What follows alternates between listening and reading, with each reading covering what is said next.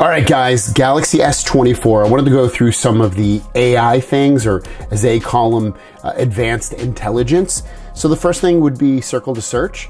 Just press and hold, or you have your home button down here, or if you use gestures like me, you're gonna press and hold on it. So just go like something like this.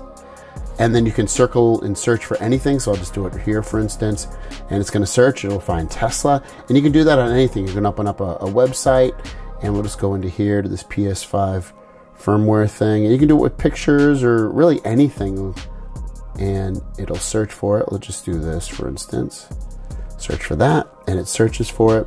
Very easy. Do it again on this image right here. See if we can find this image, and there you go. So very cool, really smooth, really fast, and really easy. Next, swipe down from the bottom, or top I should say, and then hit the gear on the top right. And then we're gonna go down until we see advanced features, and we're gonna go into advanced intelligence. Now, there's a lot of stuff that came out. For instance, if you go to the phone, you can get real-time translation, and this is off by default, so you're gonna wanna turn this on. Get real-time translation during calls, tap the call assist button, then select live translate or and in the call. So you're gonna have to get a call in order to get this going, but you have to turn it on first. Once you turn it on, it's going to think for a second, and you're going to need the internet for basically all of these things, so just keep that in mind. If you don't have internet, it's not really going to work for you. You got your language. You can choose in here different voices, so we'll turn this up so we can hear it. Let's see if we can hear it. This is what it sounds like when you're translating a call. So there you go. You get a voice. You can have them talk faster or slower. Let's have them talk a little bit faster. This is what it sounds like when you're translating a call. This is what it sounds like when you're translating a call. That sounds pretty good. This is what it sounds like when you're translating a call. Guy sounds a little bit robotic, but hey, it still works. So go back to that. We'll keep that on there. The other person will only hear a translation of what you say, so you can have them mute your voice or not if you want them to do that. Other person, you can choose different languages here and download different languages. Spanish for the United States is probably one of the most popular ones here. So that would probably be a good one to have. All right, next one would be Samsung Keyboard, which I don't use, to be fair, but you can change the tone of your writing, get spelling and grammar suggestions, and translate messages in select chat and text messaging apps. So you come in here, hit OK, and then you're good here. You can see translate messages in select text, chat, change the tone of the writing, and get spelling and grammatical suggestions. You can check. So you have to have, this stuff is automatically on, I guess, by default when you come in here. So you have all that, but then when you go back, you can do style and grammar. Make sure it's on if it's not. You can see process data only on device. That's for security and purposes only, but it won't do some of that. So I would probably keep that off.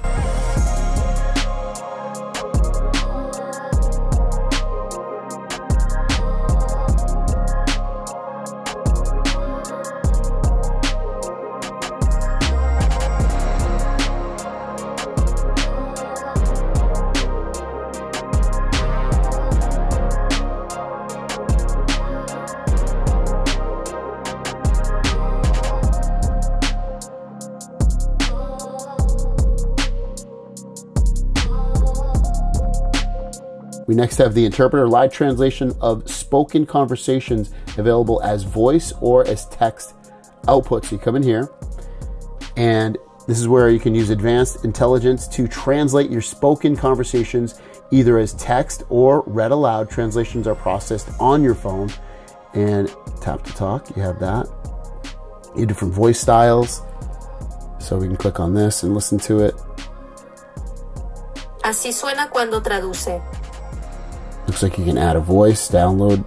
To use interpreter, download the Spanish United States language. You can hit download. And that's going to download, looks like more language packs. So now I have a second voice. Así suena cuando traduce. There we go. Maybe I want that. Maybe Así suena cuando traduce. Go back, go back.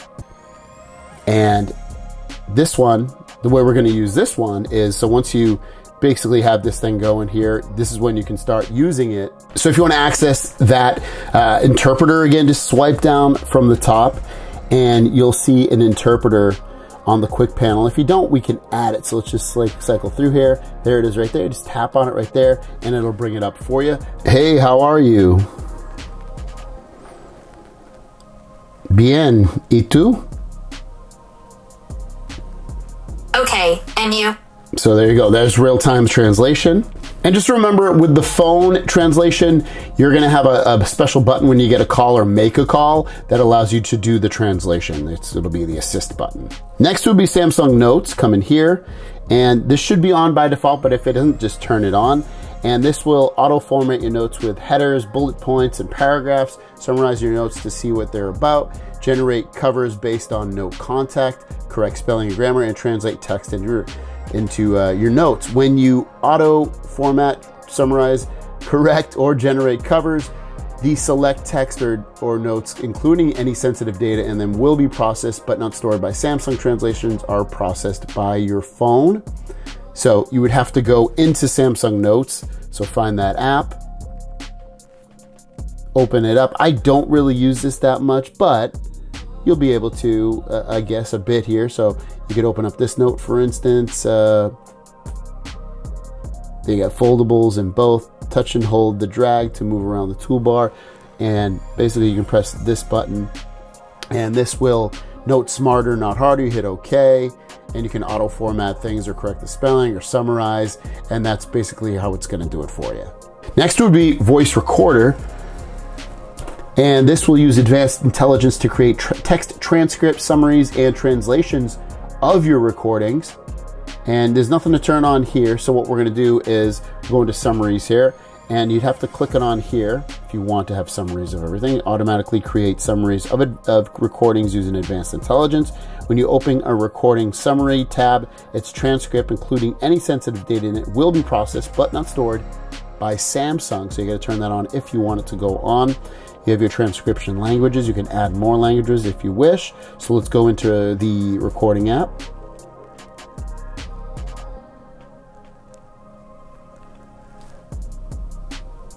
And I have some recordings here. Most of these are just like demos that I sang and stuff. But if we click on one, I can hit transcribe. English, I'm gonna hit transcribe. It's gonna go through it, analyzing the recording. And hey, this is Gray, I'm recording with Apple. So it tells you exactly what I said, if there's another speaker. So if you had a recording of this, it would break it down like that. You can even go through a summary and hit OK. And this will summarize exactly what was going on in the testing or whatever I said. And it's a really cool stuff to be able to do that and do it really quickly as well. Next would be Samsung Internet. Get simple summaries of web page text along with full translations. You can see and click on summarize. So summarize using advanced. I can turn that on for websites. When you summarize a web page, its contents will be processed. Oh, did I turn that off? Let's turn that back on. Okay, that looks good. Translate. And you can choose different language packs. So we'll open up the Samsung Internet browser, which I don't really use that much, but you can use it if you want. So I'm not gonna make that default. So we have this up here. So if you have your web page up, all you're gonna do is hit this button in the middle, hit OK. If it pops up, you can summarize it or translate it. So I'll do summarize. It's gonna summarize the whole page for me, which can be very, very nice. This is basically about Mint Mobile's holiday deal. So very nice and easy as well to summarize pages and things like that. I'll do it again and I'll do translate. Maybe I want to translate it. So I can choose what I want, the text. And then maybe I'll choose Spanish. There we go. And it translates it for me. Photo editor, I can reimagine images by moving, removing, or resizing the people and objects in them, then generating new backgrounds to fill in any missing pieces. So we'll open that up. I'm going to turn this on, hit OK. And what we're going to do next is we're going to go home. We're going to open up our gallery app, choose your image in question, hit the edit button, hit this button right here, and you can see tap or draw around anything you want to move or delete. So I'm going to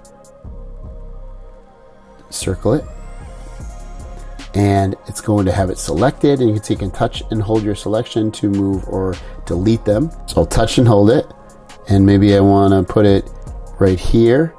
So I'll put it right there. Maybe I'll make it smaller. I'll twist it.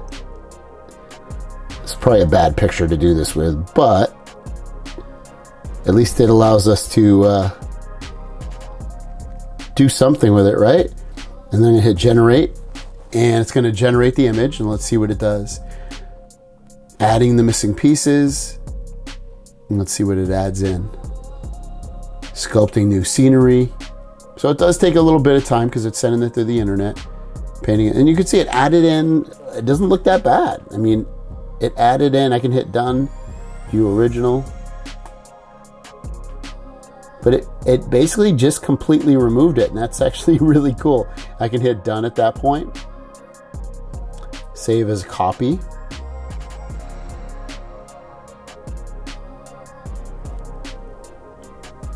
and there we go. Doesn't look too bad actually on there. So let's do it with my dog now. We'll hit edit. And it says tap or draw. Tap on the dog. Now I'm going to touch and hold to move her. I've got her moved and make her really small. Make her a little small dog. And hit generate. And let it do its thing. There you go. Filled in the missing spots. So it's pretty cool. I mean, like, obviously these aren't great images to be doing this with because there's nothing really going on, but still kind of cool and easy to do. Hit done. Next, go to wallpaper and style under settings. And this is where you can change your wallpaper. And this is also where you can do all of your new AI wallpapers. So you'll come in here and you just choose creative and choose generative.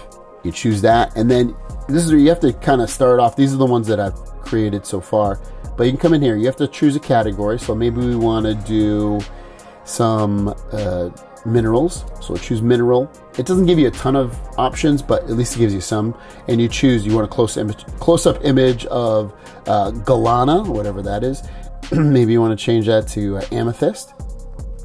And then with what kind of hues, maybe you want them to be vibrant or complementary or neon, so we'll choose neon. And that's all you can choose from. Then hit generate, and it's going to create a wallpaper for you that you can use for your phone.